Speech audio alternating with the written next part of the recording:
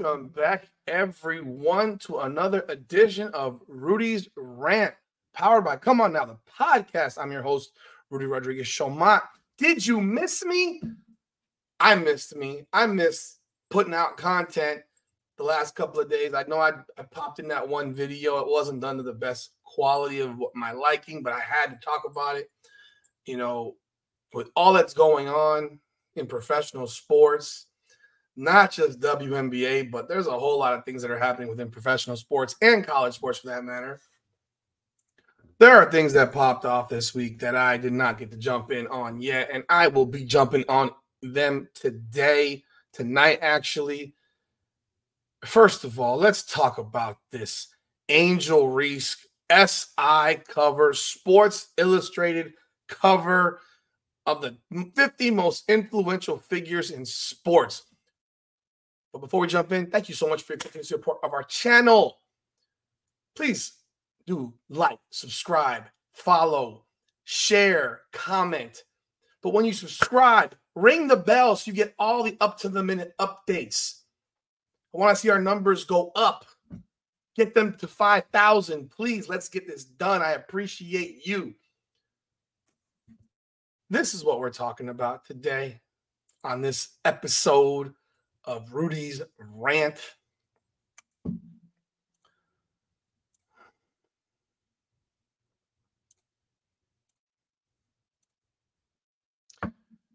This list, that's what this is about. This list. Has Sports Illustrated lost its ever-loving mind?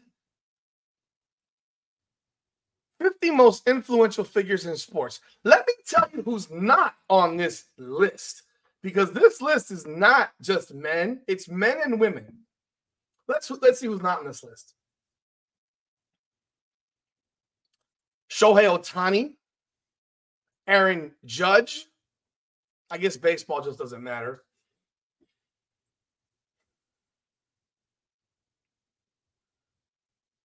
Okay.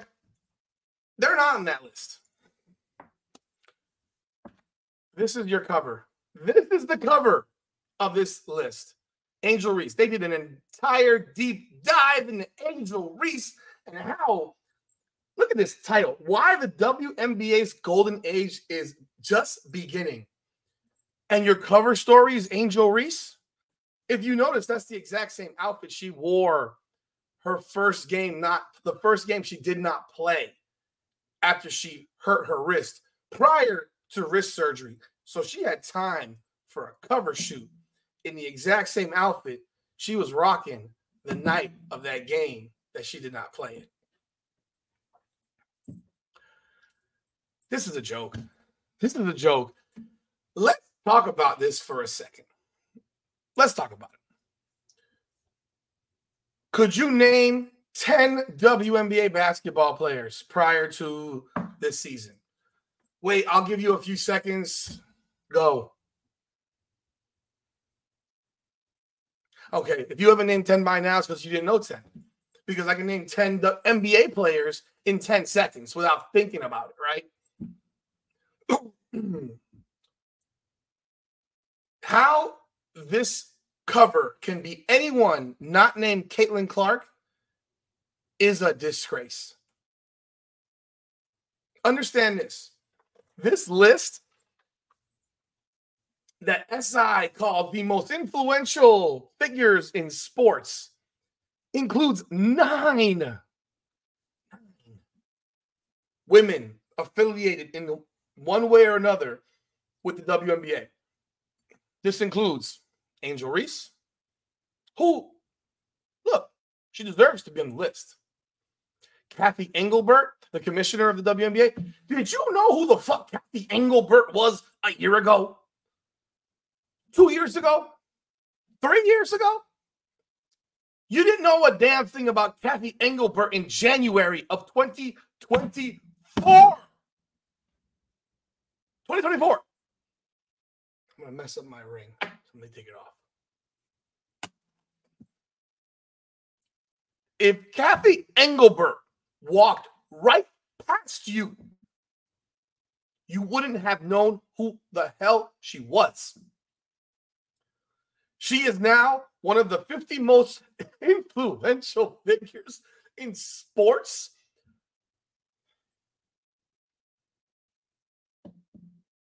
So the WNBA commissioner is more influential than Major League Baseball's commissioner. Because I'm pretty sure I didn't see Rob Manfred on that list. Although I think Rob Manfred's an atrocious commissioner for Major League Baseball. I think he's probably slightly more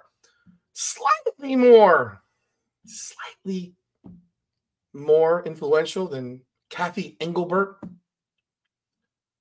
But let's take a look at these other people who are on this list. Which one will make you laugh the most? So Kathy Engelbert. Let's read what they said about Kathy Engelbert. I want you to see this type of dreck and nonsense.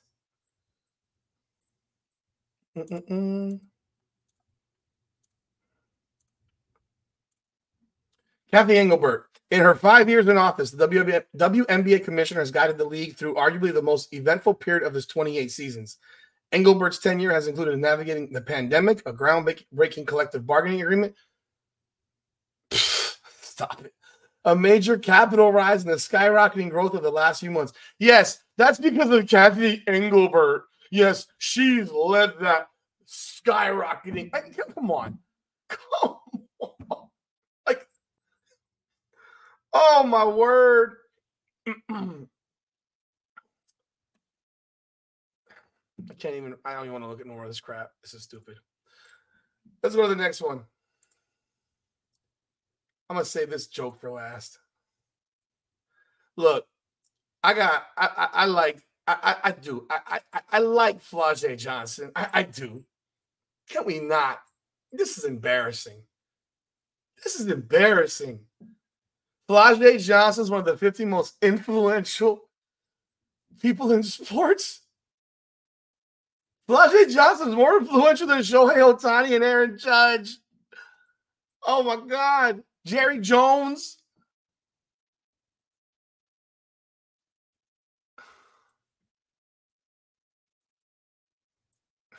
Steph Curry. Steph Curry wasn't on the list. This list is embarrassing, man.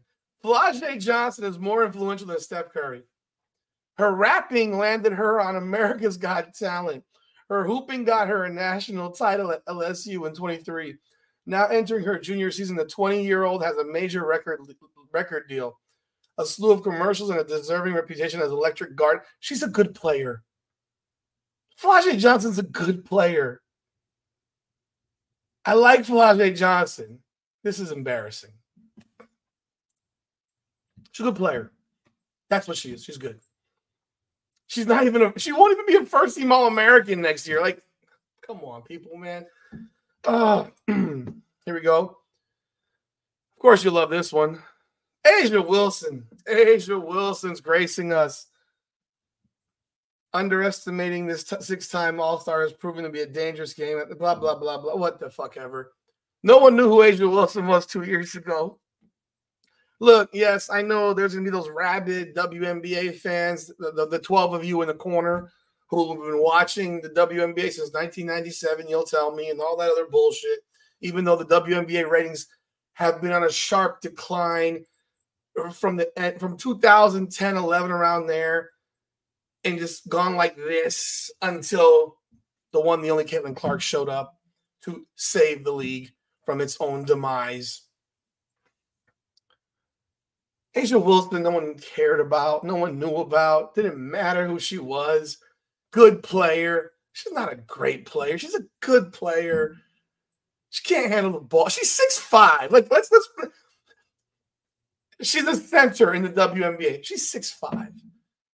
She'd be a guard in the NBA, and she can't dribble. She can't shoot from more than 16, 17 feet as a guard in the NBA. Her range is mid-range, 15, 16, 17 feet. She plays good defense, great defense. I don't think so. Like, her coach just went crazy about her not being shoo-in for Defensive Player of the Year. She's not. She plays a zone. She plays the zone defense primarily when she's playing against players that can't shoot from the perimeter. They put her on the worst shooter so she can go basically play a zone, waiting to be a help side defender and block some shots. Sorry, but block shots don't make you a great defensive player. It means you block shots. It means you're taller than everyone else. It means that you're helping when they're being guarded. Good. You're a good defensive player. Great. I don't think so. But she's the top 50 influential player. Nobody watched her fucking play. You can't make this shit up, folks. Nobody watched her play. She's so influential. The highest rated WNBA game last year was 800,000. That was game 4 of the finals. She couldn't draw flies to shit. She couldn't get a fat kid to eat cake. With all respect, Asia Wilson, she's good. Nobody watched her play. No one gave a shit about watching her play. Can we stop lying to ourselves? Who made this fucking list? Can they stop making lists to pander to people? This pander job is disgusting. It's absolutely fucking disgusting.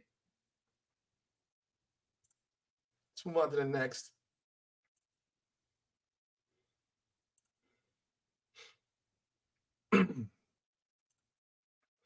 With respect, give me a break. You're going to sit here and tell me a college sophomore is one of the 50 most influential people. Come on. I mean, no one would even know who the fuck Juju Watkins was last year if not for the nonstop attention that Caitlin Clark drew to college women's basketball.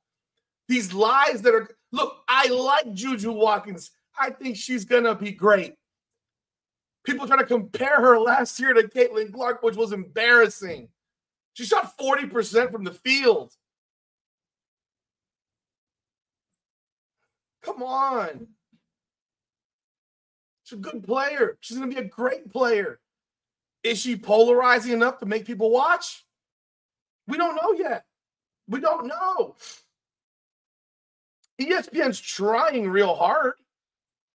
They're going out of their way promoting this USC UConn game between her and Paige Beckers. They're doing what they want. They're trying hard.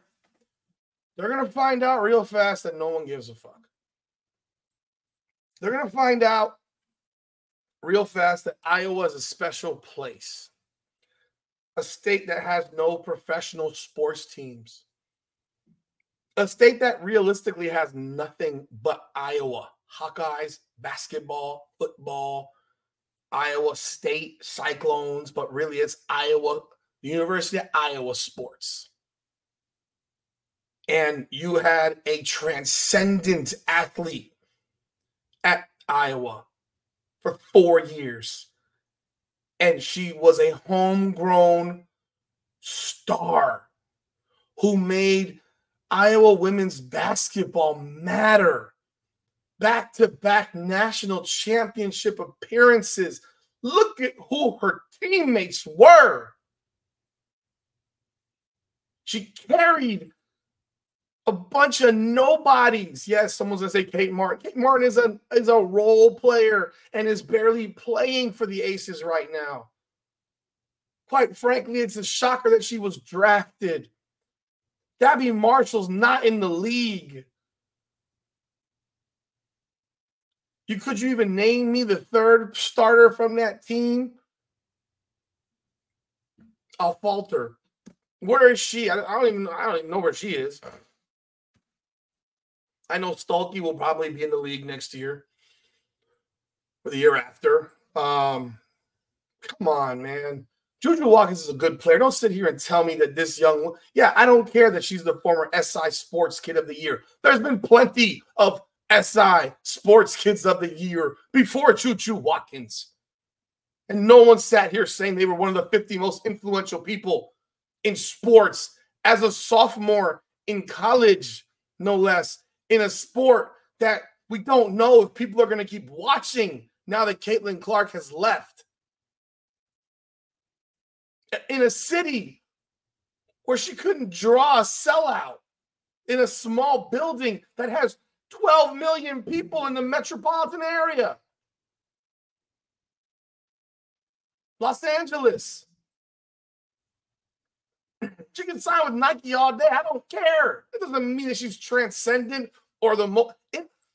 Man, I think Sports Illustrated people need to have a definition on the most influential, because this is a joke. This is a joke. I respect Juju Watkins. She's a really good player.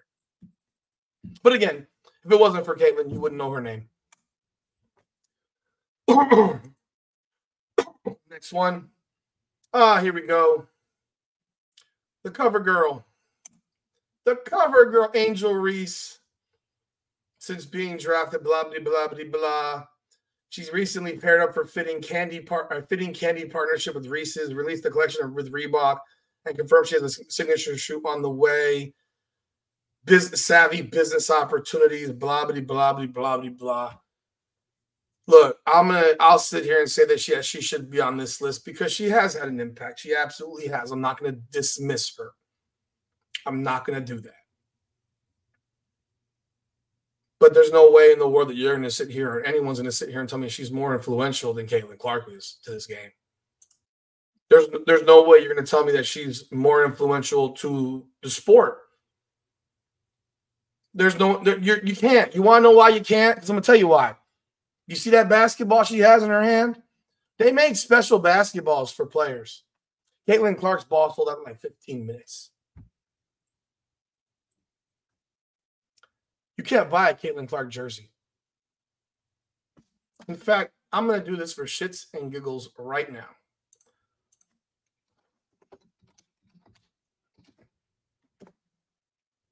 You can't buy a Caitlin Clark jersey. It doesn't exist. It's unavailable. It's sold out so damn fast, and they still don't have them. How do I know? I looked it up. I want to see if they're available. Nothing's available. Caitlin Clark gear is pretty much unavailable. Let's see here. Jerseys. You can buy an Angel Reese jersey right now. You can buy one here for $99.99 on the Chicago Sky's website.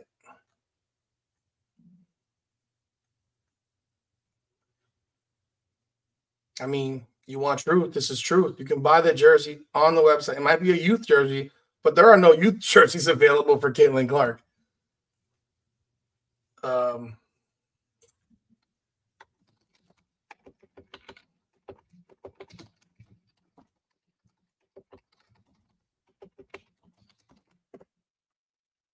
Here we go. NBA store. WNBA store. Angel Reese jersey. Nike. Angel Reese jersey. Fanatics. Angel Reese jersey. Dick's. Angel Reese. You can buy them anywhere. You can't buy a Caitlin Clark jersey anywhere. Not right now. Not as of a week ago. Everything that Caitlin Clark has Caitlin Clark's name on sells out quick. So while I respect her as far as what she's been able to accomplish, she has had some influence. Certainly the games between the Fever and the Sky have been the highest rated games because of that rivalry per se. It really isn't a rivalry, but people want to make it one. How is she the cover? How?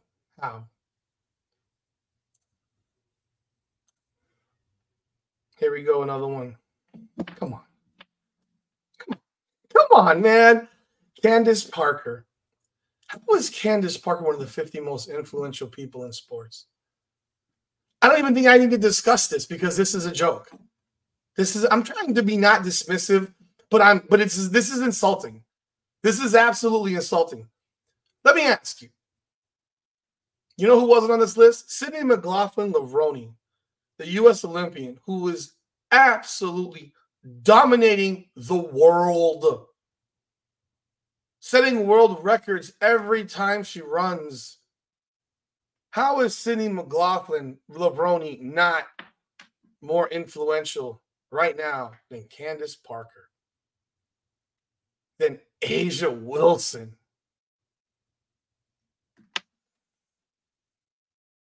This one should make you laugh. Dawn Staley.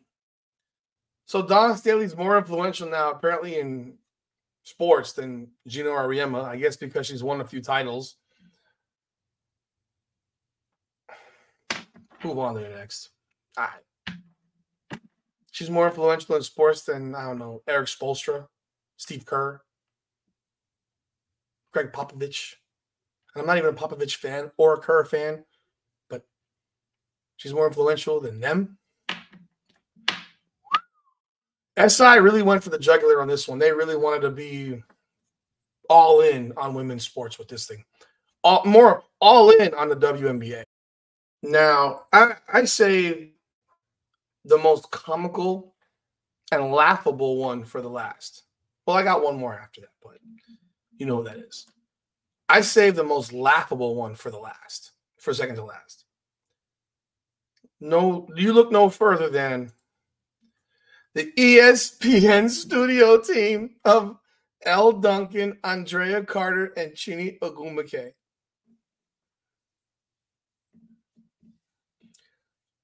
They could also add Monica McDoofus in there and Carolyn Peck and whoever the fuck else you want. Women's basketball shot into the stratosphere in the spring of 2024. Thanks to a groundbreaking March Madness tournament. Let's stop right there.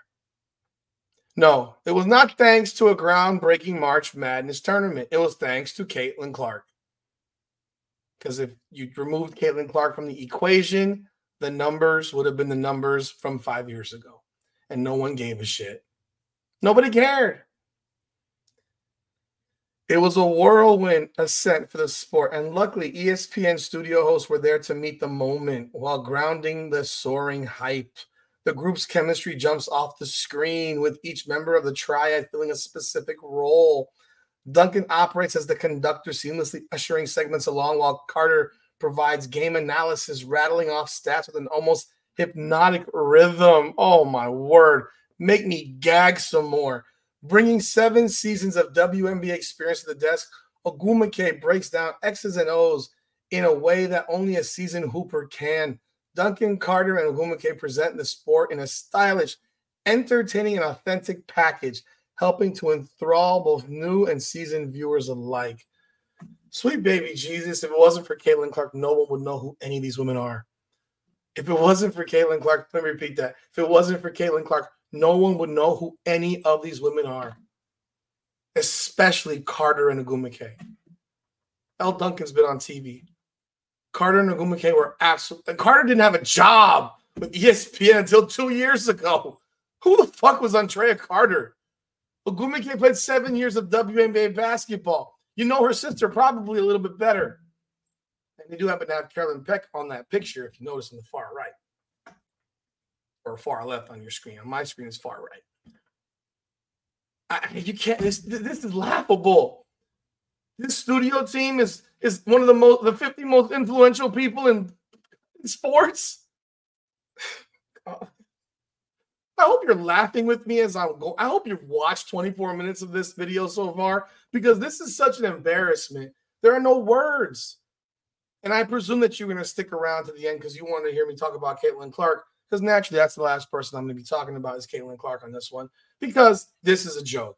This is such a joke. You can't make up a bigger joke than people that were so irrelevant 2 years ago before Caitlin Clark. And they groundbreaking March Madness tournament. It was one player.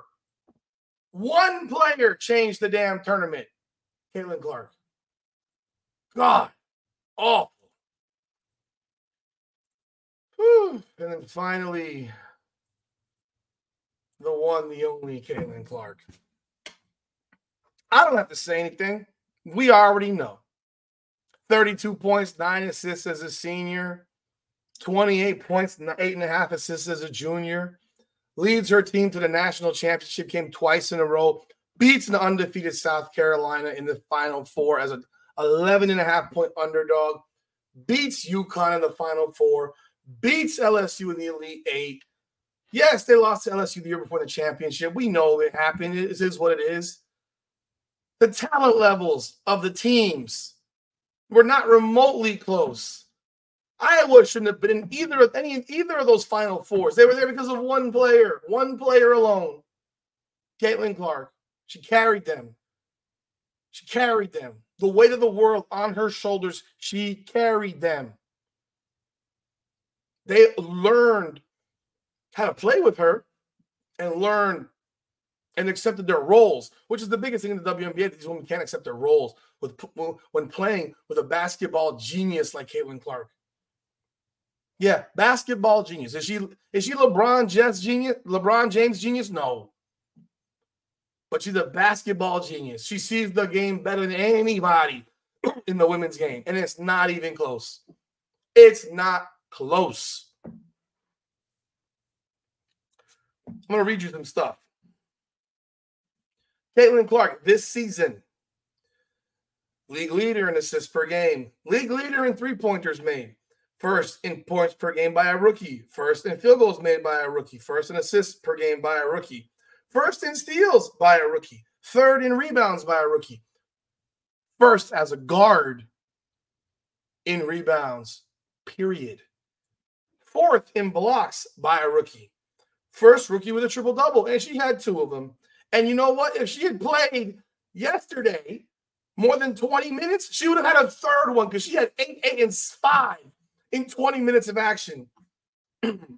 She broke the single season assist record. She broke the single game assist record. Most points by a rookie ever. Most assists by a rookie ever. Most three-pointers by a rookie ever. Most All-Star fan votes ever.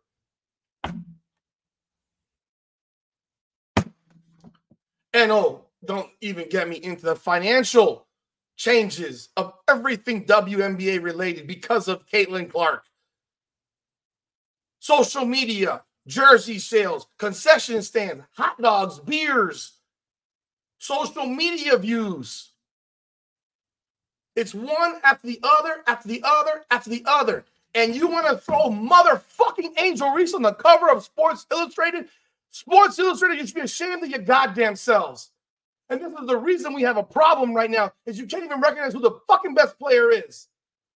You put Angel Reese the day after she gets injured, and she's there for a photo shoot in the outfit she wore in that first game that she didn't play. Man, get the Sports Illustrated is embarrassing. Absolutely freaking embarrassing. What are your thoughts on this SI list? You can go look at the list. There's a whole bunch of other people on there as well. But there are more WNBA people on there than there are NBA people on there. For real, man. I'm not making this up. I'm not making this shit up. I'm serious. You can't make this crap up. The list: LeBron James. Danny Hurley's a college coach. Anthony Edwards. Why he's so influential, I have no fucking idea. Paul Skeens. He's more influential than Shohei Ohtani and Aaron Judge. Stop. Victor Wembanyama. I mean,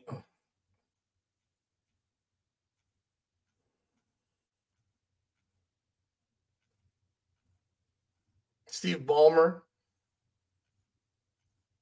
Adam Silver. Player podcast. Whatever. There are more. There's 3 times as many WNBA women's basketball people as there is NBA and college basketball people. Man, forget this shit. I'm on to the next one. Leave a comment. Let me know what your thoughts are on it. I'd love to hear what you got to say about this. And definitely leave a like, comment, subscribe, ring that bell. Come on now.